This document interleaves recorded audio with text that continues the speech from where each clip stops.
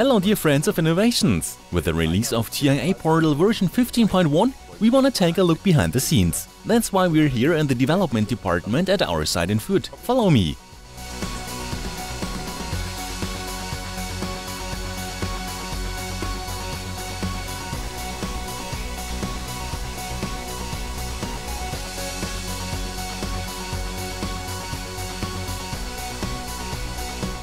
By the way, in the past I worked here and took care of the XML import and export.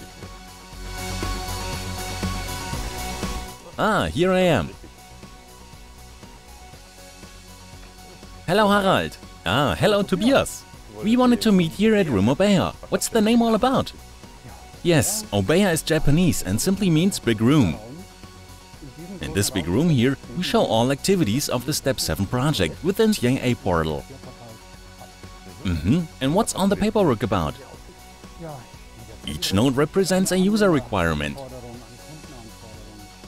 For example, we had the requirement to offer logical units, so that serious machine manufacturers could easily handle reasonable connected units, consisting of software modules, variable tables and PLC data types. The simple modification and download of logical units was also a requirement. Our software units is the answer, a new function of TIA Portal version 15.1. Okay, this means that there are large requirements and these are then broken down into smaller components. How can I imagine that exactly? Well, the requirement is divided into different units, so-called epics. We work agile and in so-called SCRUM teams. Such an epic is a typical construct from the SCRUM world and represents a meaningful set of user stories. A user story is again a unit that can be implemented by the development team. Okay, and who works in such a SCRUM development team? In contrast to the component-oriented development teams, in SCRUM teams developers from different areas with different competences work together. In the end, the goal is to fully implement a complete function.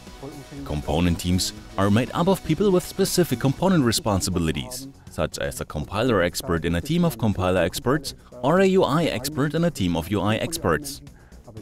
In SCRUM teams, it is about combining all necessary competences from the expert teams, so that the complete implementation within a sprint is possible. Okay, and in which period of time does a development sprint take place? This happens typically in a 2-week cycle. The team commits itself to several user stories at the beginning of the 2 weeks. Then the user stories are worked through and at the end of the development sprint they are presented to the product owner. Do you have an example for a user story like this? Yes, of course. Let's see. We work with a lot of paper here. Such a SCRUM user story has a certain structure. After the creation, we come together in the teams of developers to discuss the content. The objective is to get a common idea of the requirement. As you can see here, there are a lot of handwritten notes which are subject of the discussion. Okay? At the end of the discussion, the team knows exactly which tasks are behind such a user story. Okay, and that means it's a very dynamic process. Yes, of course, it is just one of the important aspects of software development, to be able to react to changes, both internally and externally. Sounds very interesting. Can I take a closer look? Of course, you're welcome. Just come with me, I'll take you to the team. Okay.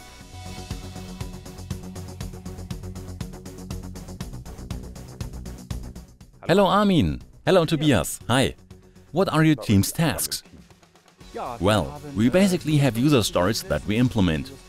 We divide these user stories into smaller tasks. Such a task can be something standardized, like the creation of the documentation for a new function. A new function that we introduced in version 15.1 of TIA Portal is the topic software units, but it can also be more specific tasks. This is very diverse. Okay, and what are you doing then? That means you create the code to be able to create these software units in TIA Portal. And you'll do the functional test too, right? That's right. We have several quality levels that are passed through. And the first quality level actually takes place with a check-in in our software management systems. This is where the first things are checked, such as compliance with programming guidelines, but also many other things. Okay, we also have programming guidelines for PLC programming, with the objective of keeping a certain programming standard, for example in the naming of variables. Is this similar for you? Exactly. It is very important to us that we all speak the same language and that we all adhere to our framework. That's why we take great care to ensure that our programming is compliant right from the start. I also see a lot of green on the screen here. Are these test procedures? That's right. These are components of our second quality level. Basically, these are TIA portal surface tests that run at night and are carried out by a test machine. Here, we have the possibility to set different test points and to check them for acceptance criteria. For quality assurance, we rely on continuous process monitoring and use such tools.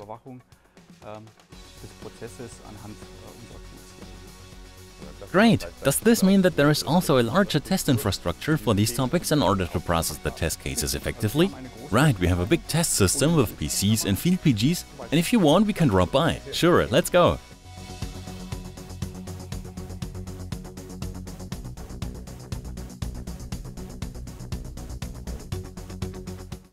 Here we are. You are now at our PC system site. You see a lot of computers. These are our physical computers, which work through the tests every night. You don't even see a part of the system now. We also have virtual machines in use, but they are hosted in another computer center. That's where our larger test procedures are running. I also see these field PGs and normal computers here, which means that you're also testing with the real hardware of our customers? Exactly, it is very important for us to work with real hardware, and this is the only way we can ensure the performance and functionality that our customers expect. Yes, and here behind us is a test rack with different controllers. What are we doing with them? Of course, we have parts and tests that have to test online functionality and scenarios, like upload or download, which can only happen with real hardware.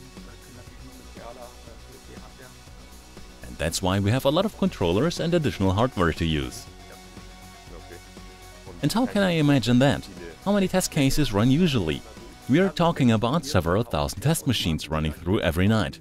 And that 24 hours a day. It is really a considerable part that is already being tested here. Okay, very good. This will surely give you a big test coverage. Then thank you for the information. Take care. You're welcome. Bye.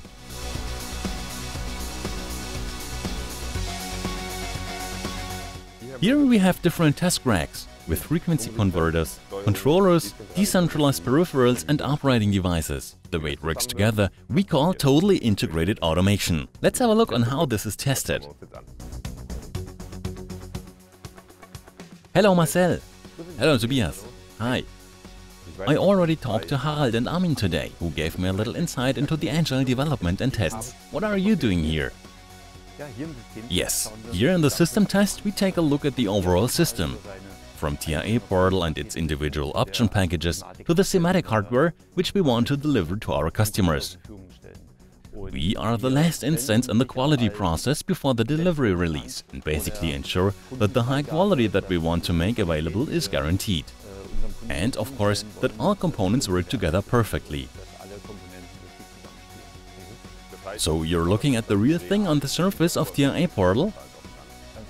Exactly, that's what you can see here. I have a project to test the alarm behavior of the S7-1500 CPU. We see the current state of the alarm system here on HMI visualization.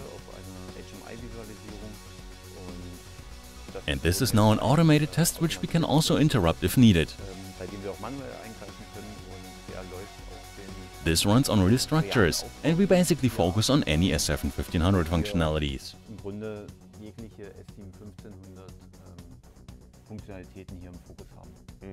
This means that in this case the interaction between TIA portal, S7-1500 and the visualization is already being tested. That's right. Great, and which main functions have you tested here for upcoming TIA portal version 15.1? Two big topics were the OPC-UA client and the clock synchronous backplane bus of S7-1500, both innovations of version 15.1. Okay, everything alright until now? Yes, we already approved the delivery release. Great to hear that. Thank you and see you soon. You're welcome. See you.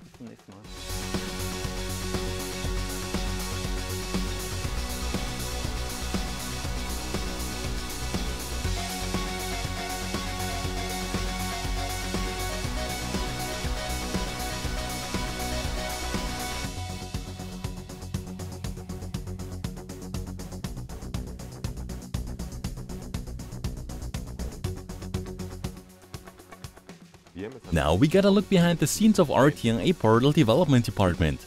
Now I enjoy my coffee and you can enjoy the new highlights of TNA Portal version 15.1. Have fun trying them out. Siemens. Ingenuity for life.